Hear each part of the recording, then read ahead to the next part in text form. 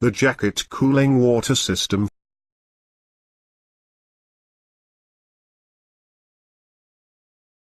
Fresh water is been pumped from water reservoir to the cooling tower by the centrifugal pump.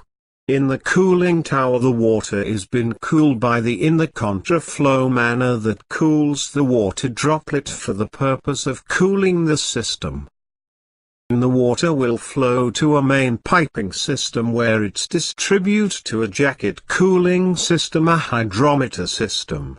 The jacket cooling pump of a centrifugal type pump the jacket cooling water to the L.O cooler where it cools down the lubricating oil of the main engine.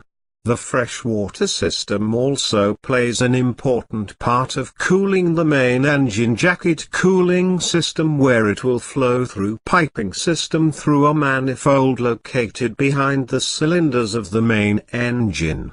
It is then diverted of the cooling path of the liner where it will flow to the cylinder head, for cooling of the cylinder head system, then will flow out to the series of ports, which then will flow to the water reservoir which complete the cycle.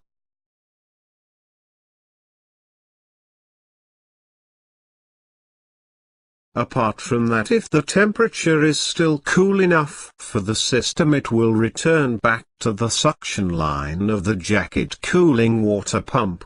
This temperature and pressure is monitored by various thermometer and pressure gauges.